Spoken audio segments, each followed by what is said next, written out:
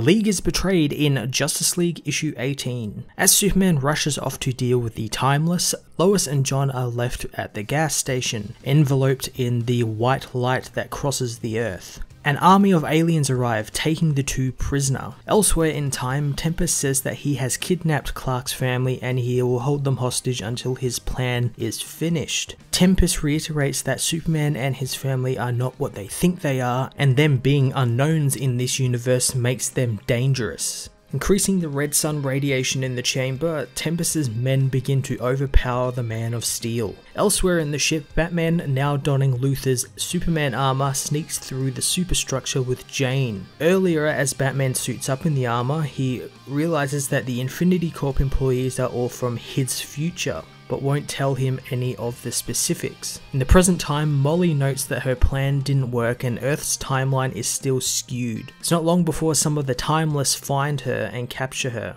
All across the timelines, the Justice League fight off the Timeless armies, and Cyborg runs into some trouble when he discovers he can't create boom tubes or he will destroy the planet, so he is forced to fight the army with more conventional methods. At the Infinity Building, Alexis and Vincent track Superman's fight with Tempest and his army. Vincent notices that the energy from Tempest is much like his own brainwave energy, technically making Tempest related to him in a way. Batman radios in that he and Jane are in position above the chamber.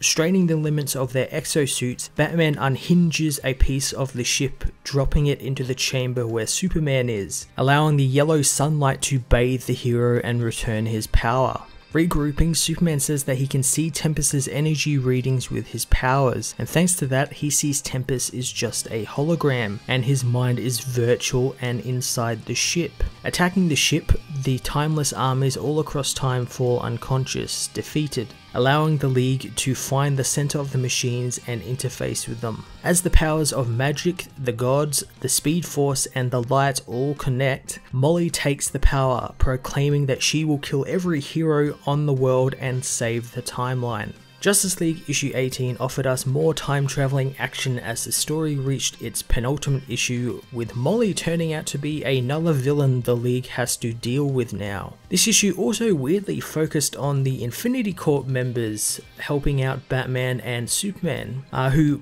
took up most of the rest of the book, while the other Leaguers unfortunately barely got any time, which is strange since the plot actively involves them in an integral mission. They all have massive parts to play in this. If one fails, everyone fails. And it's kind of sad as well, because each of them got sent to a really interesting part of time. Like, I'd like to see more of that old Atlantis where it was still on the surface, or Mount Olympus with Diana and her people and everything, or even like Barry's timeline, which was just before he became the Flash. I think that would have been really cool if we got to see a little bit more of that, but we didn't, unfortunately. I'm going to give this issue a 6 out of 10.